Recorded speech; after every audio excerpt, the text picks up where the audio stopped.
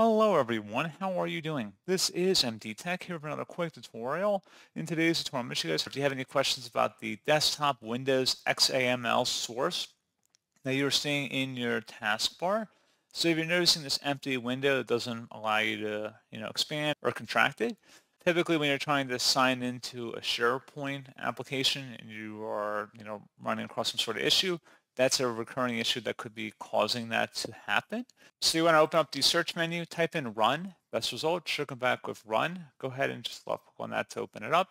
And then I'm going to have a file path or directory in the description of the video here, guys. I want you to copy it and then go ahead and paste it into this run field. Just right click inside of here and then paste. Or you can also tap Control V on your keyboard. This will reset the Microsoft OneDrive application on your system.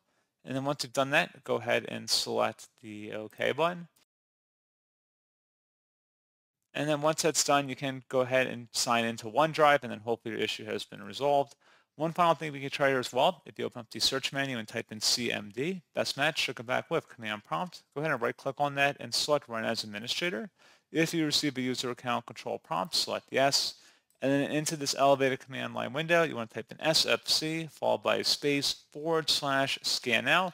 Scan now should all be one word attached to that / out front. Hit enter on your keyboard to begin the system scan. This will take some time to run, so please be patient.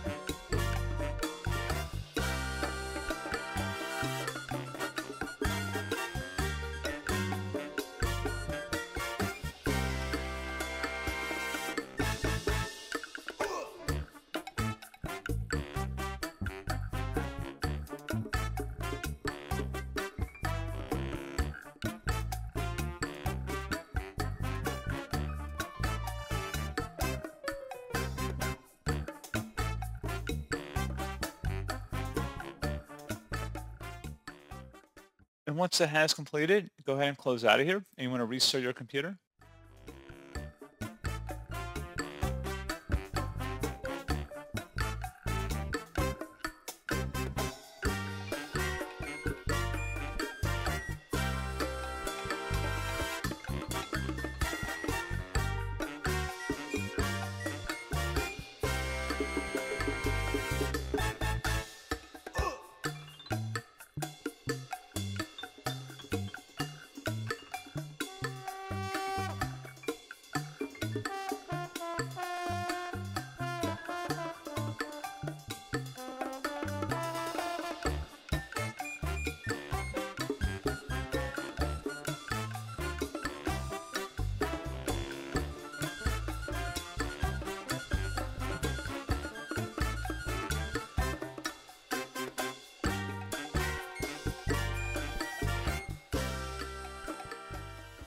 And there you go, guys. Hopefully I was able to help resolve the issue. And as always, thank you for watching. I do hope I was able to help you out, and I do look forward to catching you all in the next tutorial.